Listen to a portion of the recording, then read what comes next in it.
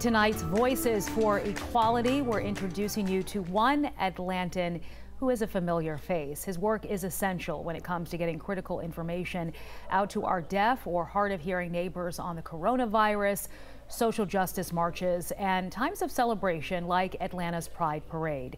Meet deaf interpreter David Cowan.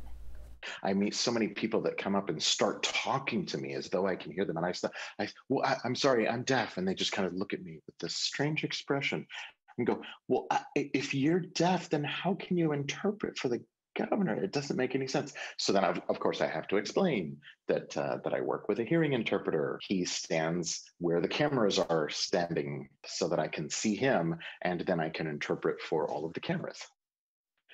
My name is David Cowan. I'm a deaf interpreter, and I live in the Atlanta area since 1998. I use sign language to help other deaf persons. So I see Aaron interpreting what's being spoken into sign language, and then I further interpret and render the message in a more complete spectrum of American Sign Language. So goodness, I think I started interpreting at Pride here in Atlanta since 2000. The moment that video from me interpreting the Beyonce song at Pride, the moment that went viral, that was really some of the first times that many hearing people actually paid attention to what I was doing. So in a way, it was a blessing for many hearing people to finally have that recognition of my work as a deaf interpreter and to see how important that work is.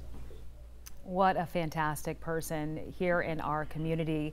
David tells us he hasn't been contacted by Atlanta Pride to interpret it as of yet, but he's certainly up to participating again this year.